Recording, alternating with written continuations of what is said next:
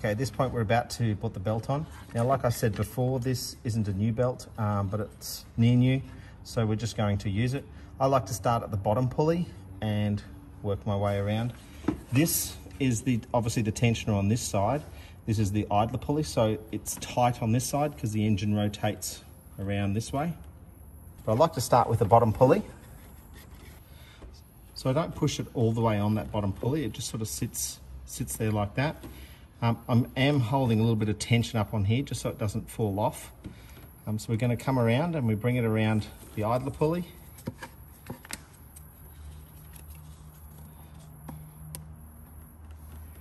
Now we want to slide it into the teeth on this pulley here.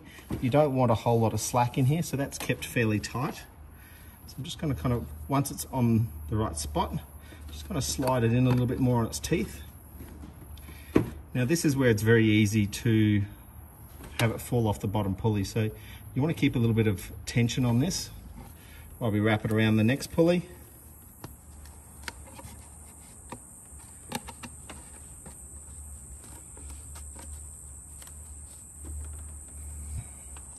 You want to be careful that you don't create a system where you've got too much slack in this section. Say like if I tried to do it like that. So you want it as if it's fairly tight between these two. And line it up to the furthest tooth that you can. If that's lined up okay, you will be able to pull that over the tensioner and then slide these all in place.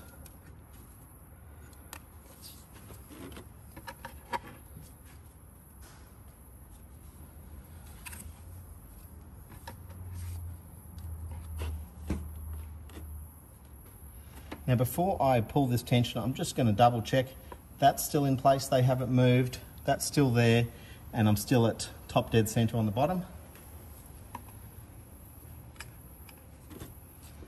Now I can grab this pin that I had before and pull it out. It's now locked that belt in place. With that locked in place, I can now pull these out. We've got those two out. Next we need to pull out this locking bar here.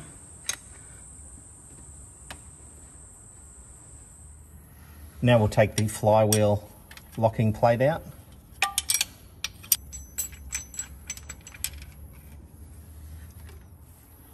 Now the way I like to operate is just make sure that the kit is all back together before you go any further. Just make sure that I've got all the locking pieces out of it. Now this particular kit, it's for the F18D4 engine, which is the engine in these Cruzes. It's also got this one, which I've never used, or this one, or that locking pin there as well. So I have used that on other models, but not on this engine. But make sure your kit's complete before you go any further. Next part is I'm going to install this lower cover. So there's the 4 10mm bolts. These two are easier to access from the top, and these two are easier to access from the bottom.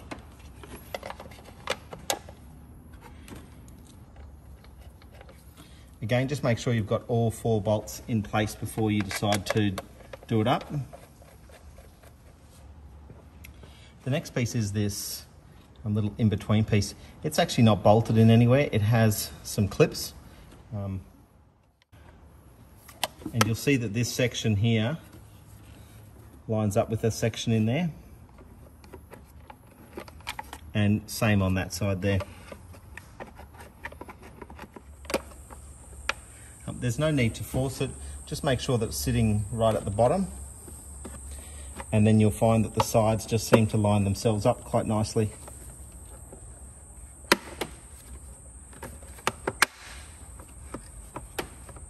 And that one just clips in there. So it sits nicely along the bottom and sits on both sides. And then the last thing to cover this up is the top cover. Now it just sits on there, and you've got 2 10mm bolts. But again, just run both of these bolts in before you do it up tight.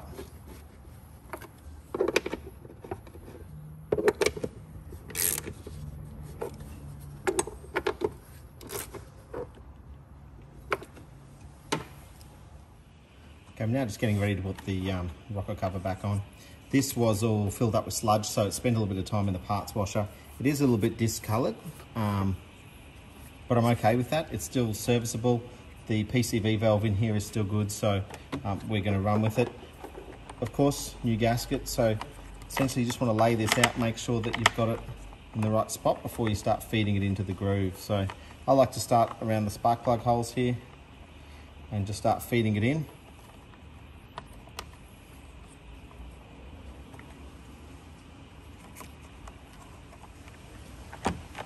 Make sure that you fully clean these grooves out so that the new gasket can slip in well. Once I've got it all in, I'll just go around and press it right in just to make sure it's not going to pop back out. Once that is all pushed in, if you're lucky, it should all sit in place so that when you put this cover back on, it's not going to fall out of place. If it is falling out of place, sometimes just a little bit of silicone in some key spots and just let it get a little bit tacky to help hold it in. Can always work. Now, I do like putting a little bit of silicone where this corner and this corner hit. So that's just here and here. I find that often we can see leaks that kind of emerge from that tight corner there. So rather than putting it onto here, I'm actually just going to put it in here. I'm just using some good old JB Weld.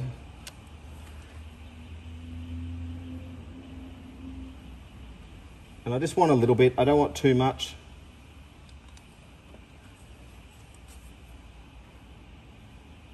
I've just put it in on those corners just so here it's got a better chance of sealing.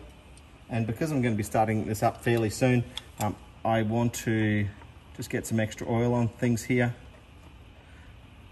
because it's fairly dry at the moment.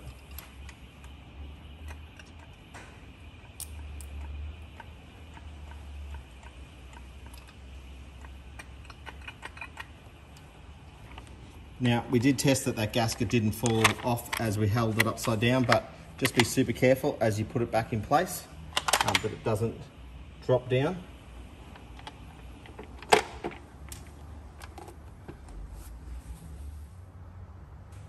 Now you can go around and tighten these up. I like to do the middle one first.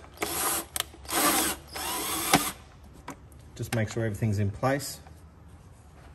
You can get down and kind of see that your gasket is still there if you're worried about it moving.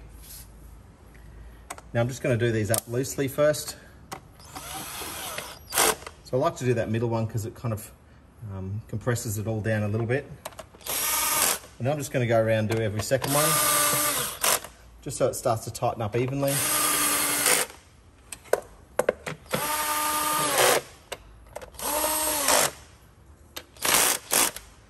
And then we'll go and do the other one.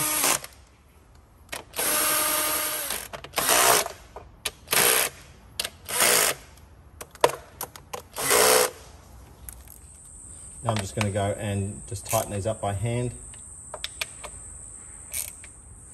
I didn't look up the specs on these. You just want them nice and firm. You don't want to over tighten it because it is a plastic housing.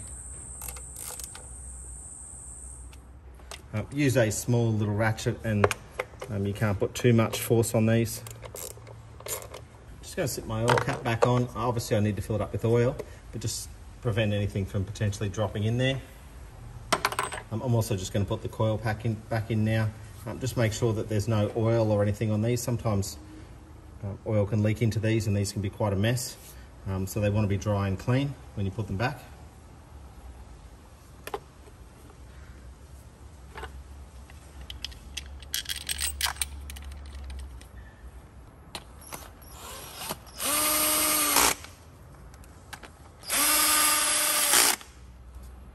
I'm going to leave the cover off a little bit, and obviously the electrical connection, we're going to come back to that later.